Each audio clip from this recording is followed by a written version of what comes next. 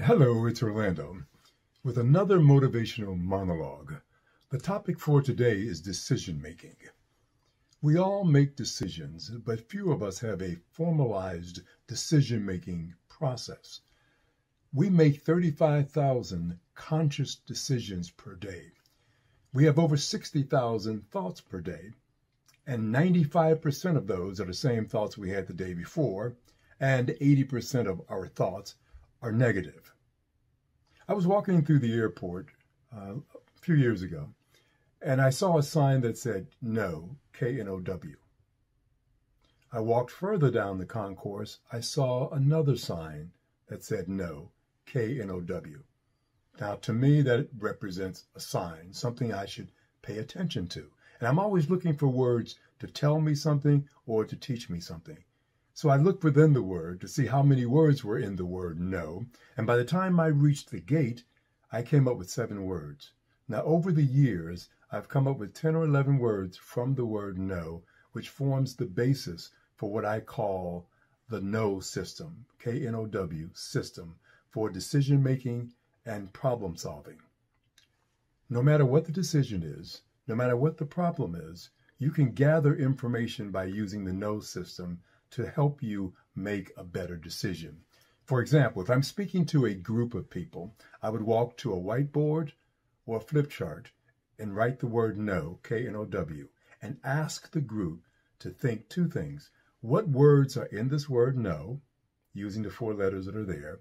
And secondly, what decision or problem do they have to solve that's pressing right now or something they have to address in the future? Now, after giving that some thought, they would come up with the words no, K-N-O-W, own, O-W-N, okay, walk, ow, O-W, on, no, now, one, W-O-N, and, as I said earlier, walk.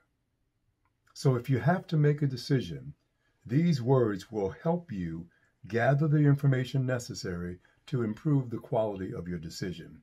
For example, suppose our decision is around relationships, and we want to know how to have a stronger, more substantive relationship with our boss, with our coworkers, with our direct reports, someone that we have a relationship with personally.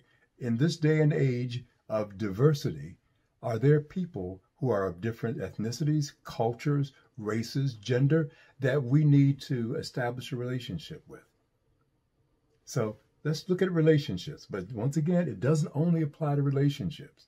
If you want to look at a customer to see how are your sales going with that customer, what do you need to do with that particular process? This will help you do that. Now, I've compared this to time management, change management, and other systems, and the same components are present. For example, we're trying to establish a stronger relationship with our boss. The first thing you would ask yourself is, 1, W-O-N. If I was to have a winning relationship with my boss, what does excellence look like with that individual? What does success look like with them? So I'd write that down on a piece of paper. I'd write 1, W-O-N, and then I would list these things that are important to me. And then, what do I know, and what do I need to know? Is there additional information required for me to make a decision? Are there some things I need to be aware of in order to make this decision go better? What am I doing now? N-O-W.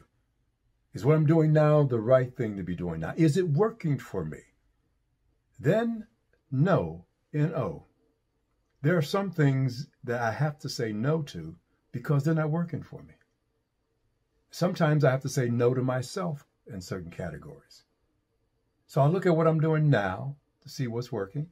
Then I ask myself, what do I have to say no to? Because whatever happens, O-W-N, I am going to have to own it. I am going to be held responsible for it. I will be held accountable for it. So it's very important that I come up with some things that I can be committed to and be passionate about. So what do I own?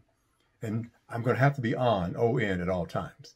I'm going to have to be on message, on target, on fire. I'm going to have to really have it going on consistently in order for this to work. So I have to be on at all times. Now, sometimes OW, whatever happens is going to hurt. Sometimes pain means you're doing the wrong thing, was just a choice you made. Sometimes it means you're doing the thing wrong, which is technique. Other times it's the natural difficulty that you go through anytime you change or do something different. Someone will see the word walk on the board, W-O-K, and they say, well, what's that all about? I say, well, sometimes you have to stir things up a little bit.